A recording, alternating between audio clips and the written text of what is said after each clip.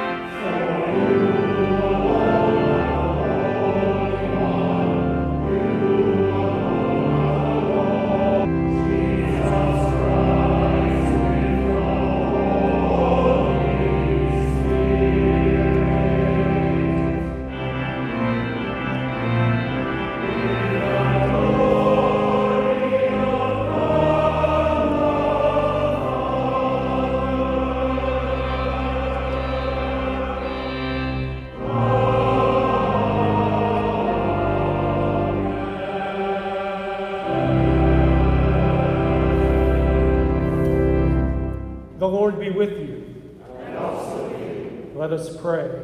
Earthly things, but to love things heavenly. And even now, while we are shall endure, through Jesus Christ our Lord, who lives in the Spirit, one God, forever and ever. Amen.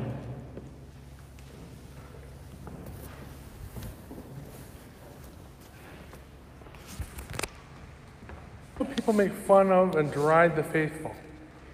The actions of God's people may not make sense to those who are invested in the world, but God's truth succeeds. A reading from the Wisdom of Solomon. The ungodly by their words and deeds summon death. Considering him a friend, they pined him away and made a covenant with him. But because they are fit to belong to his company, for they reasoned unsoundly, saying to themselves, short and sorrowful is our life, and there is no remedy when a life comes to its end, and no one has been known to return from Hades. Let us lie in wait for the righteous man, because he is inconvenient to us and opposes our actions. He reproaches us for sins against the law, and accuses us of sins against our training. He professes to have knowledge of God and calls himself a child of the Lord. He became to us a reproof of our thoughts. The very sight of him is a burden to us, because his manner of life is unlike that of others, and his ways are strange. We are considered by him as something base, and he avoids our ways as unclean. He calls the last end of the righteous happy, and boasts that God is his Father. Let us see if his words are true, and let us test what he will help him, and will deliver him from the hand of his adversaries. Let us test him with insult and torture, so that we might find out how gentle he is, and make trial of his forbearance. Let us condemn him to a shameful death, for, according to what he says, he will be protected. Thus they reasoned, but they were led astray, for their wickedness blinded them. And they did not know the secret purposes of God, nor hope for the wages of holiness, nor discern the prize for blameless souls. The word of the Lord. Thanks be to God.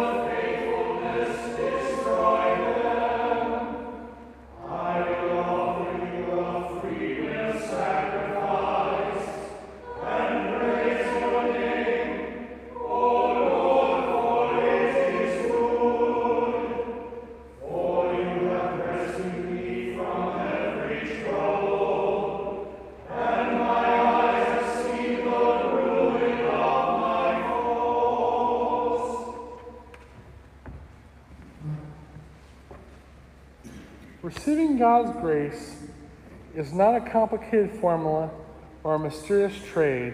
Submitting to his work and his will, following the example of Jesus Christ, these things bring God close. A reading from the letter of James. Who is wise and understanding among you?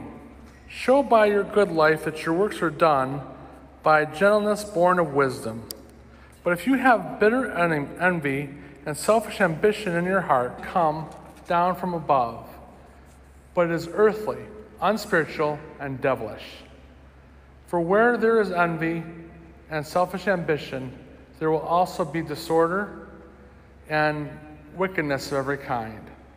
But the wisdom from above is first pure, then peaceable, gentle, willing to yield, full of mercy and good fruits, without a trace of partiality or hypocrisy.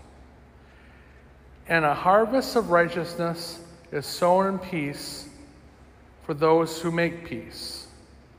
Those conflicts and disputes among you, where do they come from?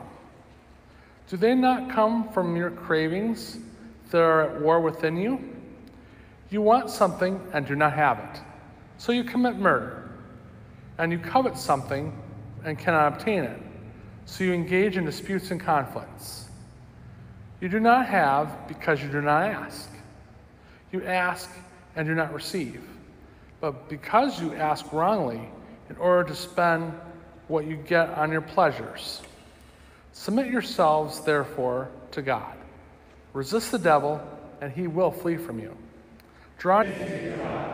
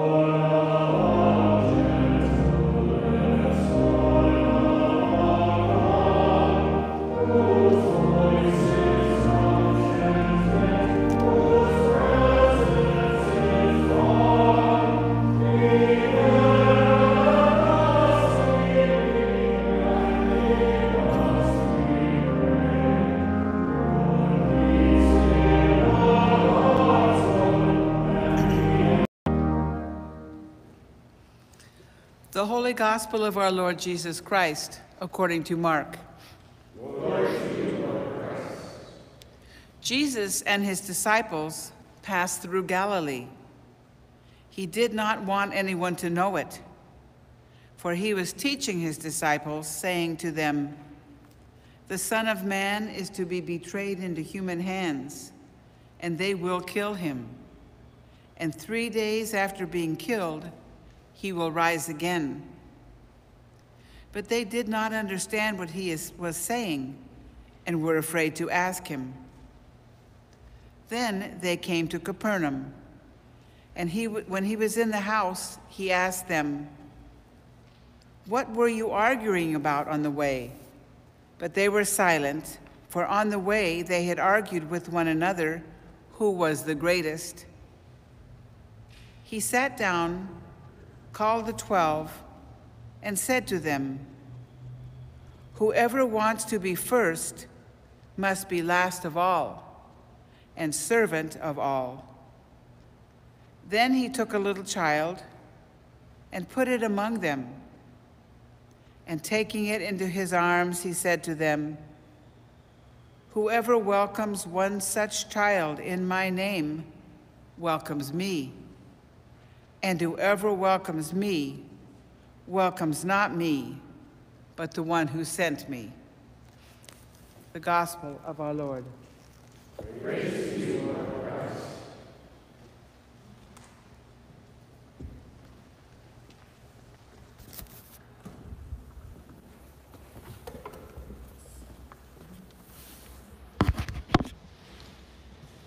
In the name of God, Father, Son, and Holy Spirit. Amen. Be seated.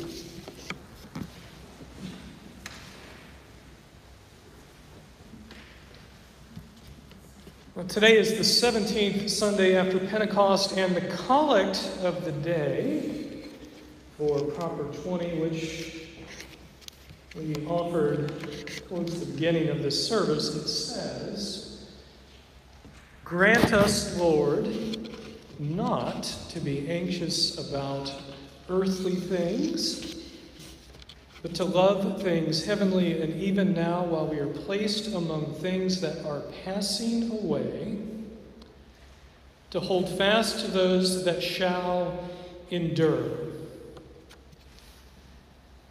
Seems like quite an ambitious prayer. The pandemic and everything which has flowed from it has put all of us on edge. And here comes the Episcopal Church with a prayer summarizing particular teachings of Jesus that maybe right now we doubt we can emulate, at least fully. How can we not be anxious when there are staffing shortages in just about every place of business we frequent, let alone our own places of business? Or when the earth's climate is in crisis, when we continually have a need for social justice in our nation and across the world, when there is continuous political strife, when we have to adjust to the rapid pace of change in our society, and when we have internal struggles that we don't always want other people to know about. How in the world do we say no to the anxiety which seeks to overtake our lives?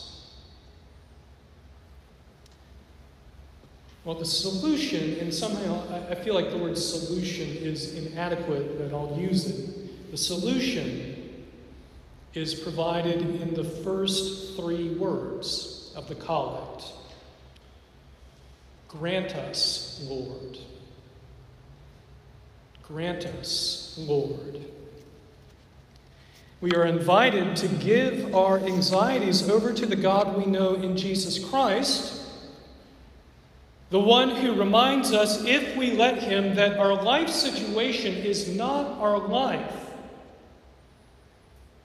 We're invited to give our anxieties to the one who was faithful to humanity in the past, the one whom we trust has secured our eternity, all of which has implications for right now.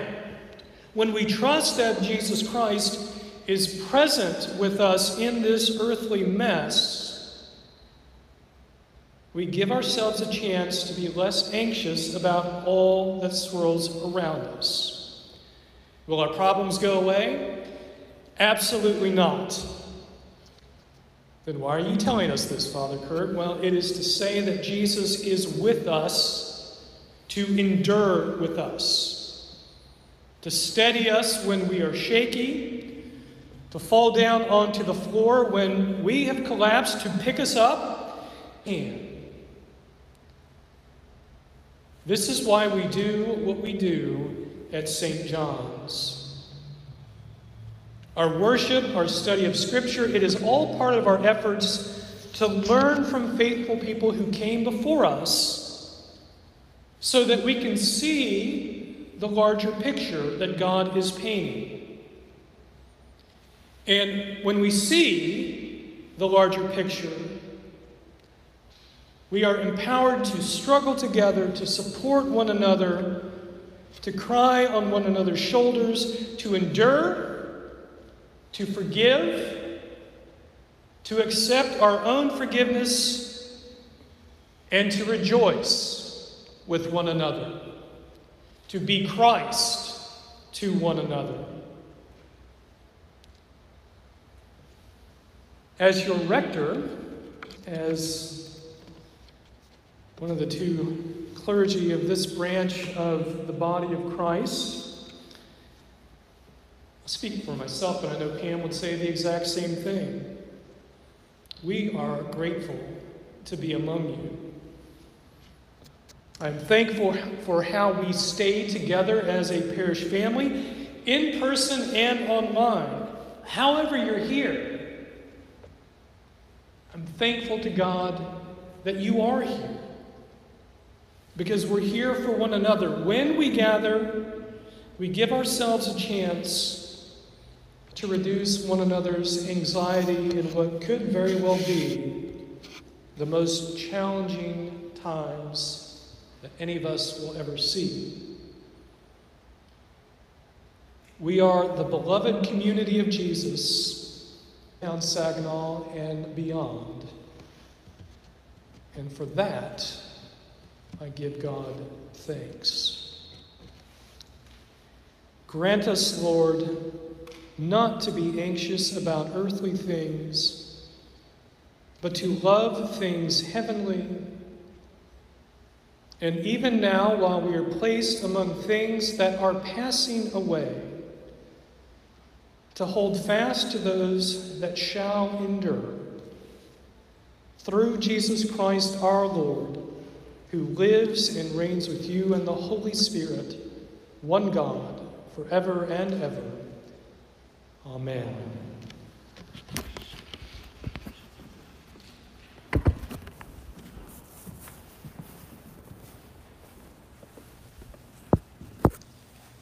Please now stand as you are able.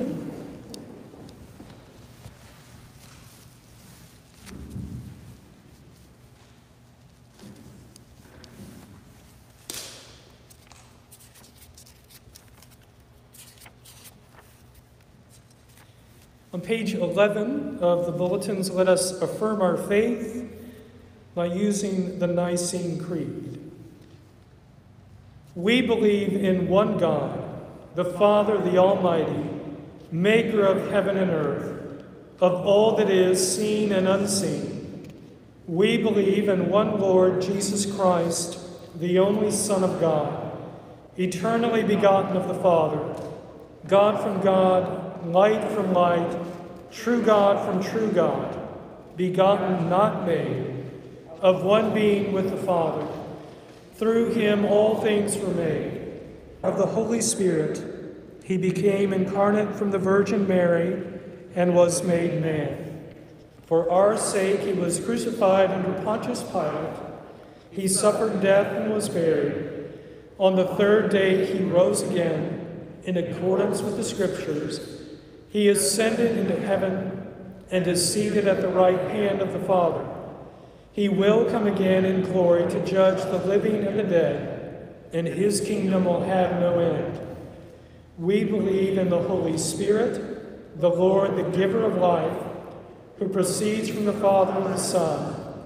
With the Father and the Son, he is worshipped and glorified. He has spoken through the prophets. We believe in one holy Catholic and Apostolic Church.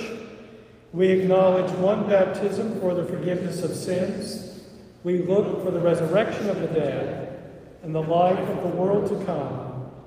Amen.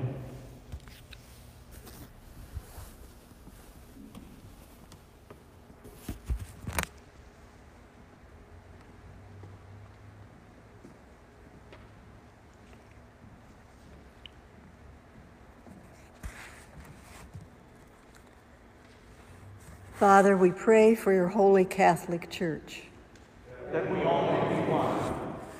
Grant that every member of the Church may truly and humbly serve you. That your name may be glorified by all people. We pray for all bishops, priests, and deacons. That they may be faithful ministers of your word and sacraments. We pray for all who govern and hold authority in the nations of the world. That there may be justice and peace on the earth. Give us grace to do your will in all that we undertake. That our works may find favor in your sight. Have compassion on those who suffer from any grief or trouble. That they may be delivered from their distress. Give to the departed eternal rest. Let light perpetual shine upon them. We praise you for your saints who have entered into joy. May we also come to share in your heavenly kingdom. Let us pray for our own needs and those of others.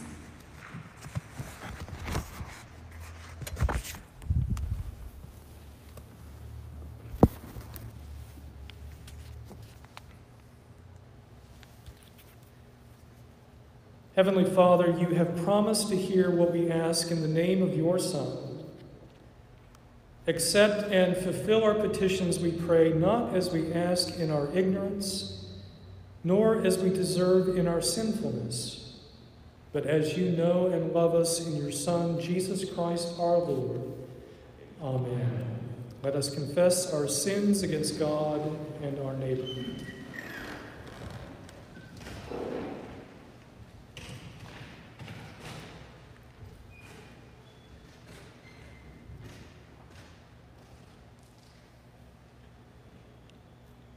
Most merciful God, we confess that we have sinned against you in thought, word, and deed, by what we have done and by what we have left undone. We have not loved you with our whole heart. We have not loved our neighbors as ourselves. We are truly sorry, and we humbly repent. For the sake of your Son, Jesus Christ, have mercy on us and forgive us, that we may delight in your will and walk in your ways, to the glory of your name. Amen. Almighty God, have strengthened you in all goodness, and by the power of the Holy Spirit, keep you in eternal life. Amen. Please stand.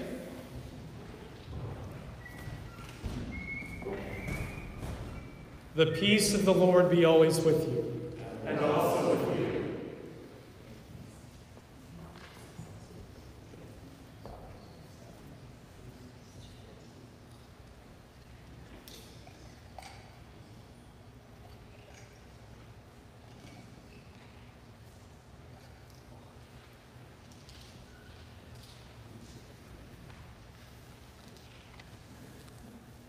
You may be seated.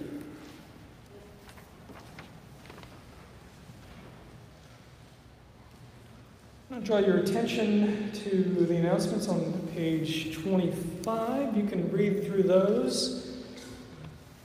One of the big things coming up, Bishop Adams will be here a week from Wednesday, so he'll be here for the 29th. For confirmation, reception, and reaffirmation. If you'd like to be a part of that service formally, let me know ASAP. Otherwise, you can just come and be part of it formally. Looking on the horizon, in the near-term horizon as well, the vestry meets tonight, and as part of that, the vestry will approve a lease agreement. The Diocese of Eastern Michigan will be moving their offices over here. That's a good thing for us financially and otherwise, relationship-wise. I can say more about that after the service, or if you want to call me or email. All that is very good. Within the past few months, you may remember, or if you weren't here, you won't remember, so don't feel badly about that. But we renamed the community room to Gissendanner Hall, and then the education building to Cox Hall. We know Al and Jim for naming those two buildings for the people who've taken care of these buildings for decades. Now, as part of that, we're going to put up some new signage, and if you can imagine this in your heads, and I can forward an artist rendering if you like, but if you imagine the fireplace in Gissendanner Hall, and then we have the diocesan shield, above that we will place some very nice letters and just have them placed into the brick. And if you would like to adopt one of those letters, because with Gissendanner there are many, and same thing with Cox Hall, stay tuned. We're not going to go cheap on Al and Jim, and I'm smiling behind my mask. I know you wouldn't do that, but they've done so much good for St. John's over the decades that this is the least we can do. And so stay tuned on that. We'll approve the designs tonight. The vestry probably will, and then you can adopt a letter, and probably looking at in the range of adds up, and that's okay. So stay tuned. Lots of good and exciting things going on here as we just continue to navigate our way through this very challenging time and in a very faithful way. And so Pam and I and Kevin and Amy, we talk about it all the time. It's been a tough 20 months, but you guys are doing great, and we are very privileged to be with you, and we'll get through it, because that's what St. John's, we endure. We continue now. Let me find the offertory sentence, and here it is. Ascribe to the Lord the honor due his name. Bring offerings and come into his courts.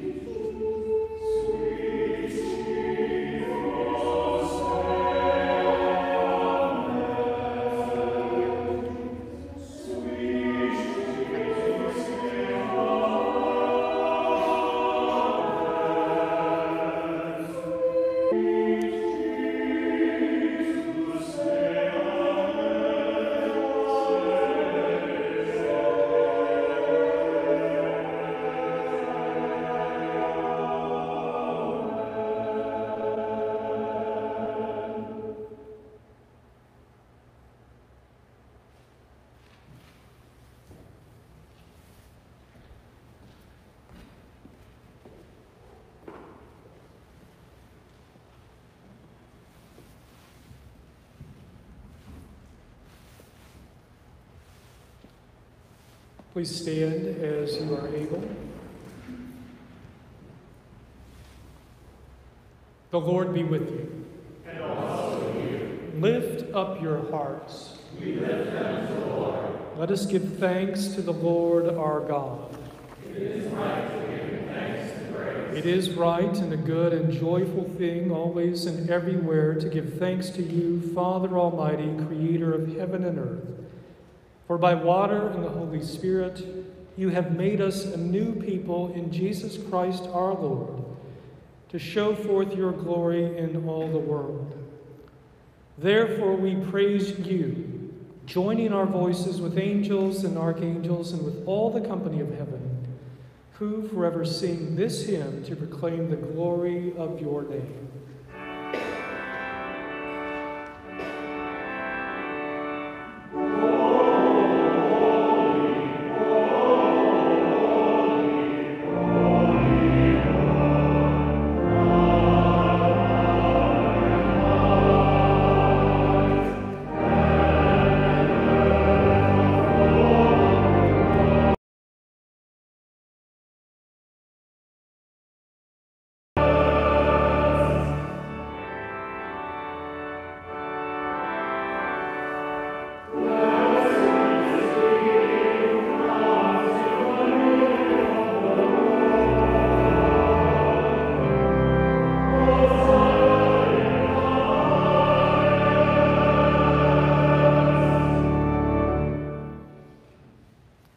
Holy and gracious Father, in your infinite love, you made us for yourself.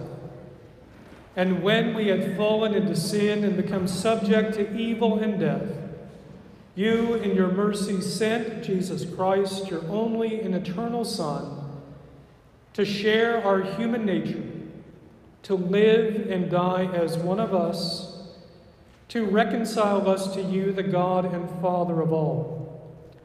He stretched out his arms upon the cross and offered himself in obedience to your will, a perfect sacrifice for the whole world. On the night he was handed over to suffering and death, our Lord Jesus Christ took bread, and when he had given thanks to you, he broke it and gave it to his disciples and said, "Take, eat. This is my body which is given for you. Do this for the remembrance of me."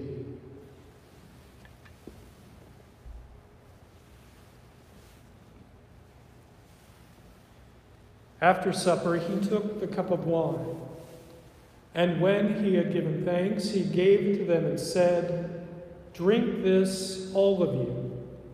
This is my blood of the new covenant, which is shed for you and for many for the forgiveness of sins. Whenever you drink it, do." Therefore, we proclaim the mystery of faith. Christ has died, Christ is risen, Christ will come again. We celebrate the memorial of our redemption, O Father, in this sacrifice of praise and thanksgiving. Recalling his death, resurrection, and ascension, we offer you these gifts. Sanctify them by your Holy Spirit to be for your people the body and blood of your Son, the holy food and drink of new and unending life in him. Sanctify us also, that we may faithfully receive this holy sacrament and serve you in unity, constancy, and peace. And at the last day, bring us with all your saints into the joy of your eternal kingdom. All this we ask through your Son, Jesus Christ. By him, and with him, and in him, in the unity of the Holy Spirit, all honor and glory is yours, Almighty Father, now and forever. Amen.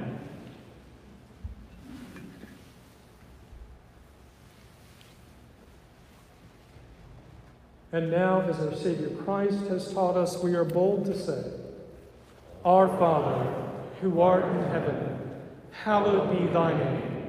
Thy kingdom come, thy will be done, on earth as it is in heaven. Give us this day our daily bread, and forgive us our trespasses, as we forgive those who trespass against us. And lead us not into temptation, but deliver us from evil. For thine is the kingdom, and the power, and the glory, forever and ever. Amen.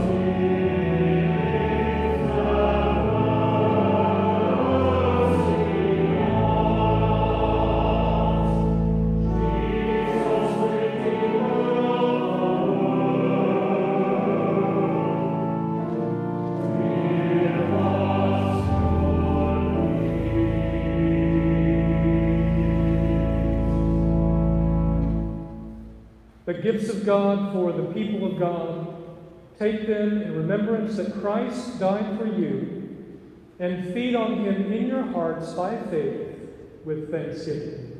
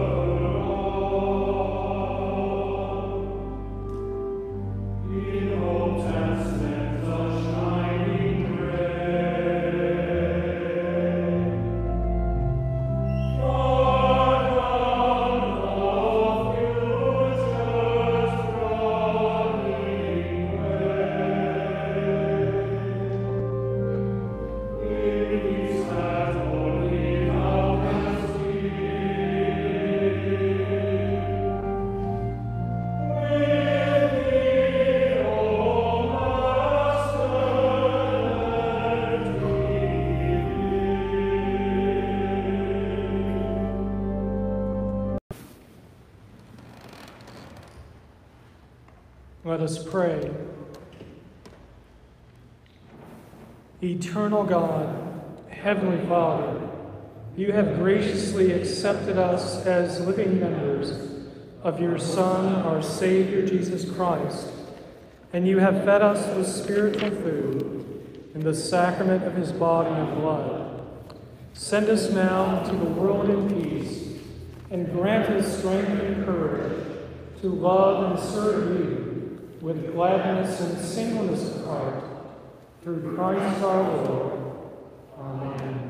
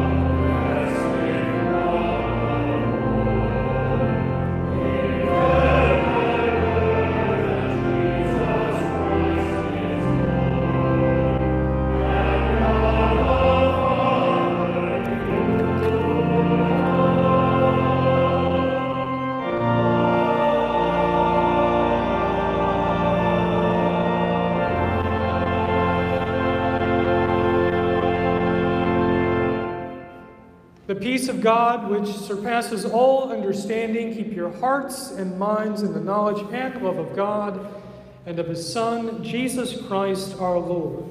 And the blessing of God Almighty, the Father, the Son, and the Holy Spirit be upon you this day and remain with you forever. Amen. Let us go forth in the name of Christ. Thanks be to God.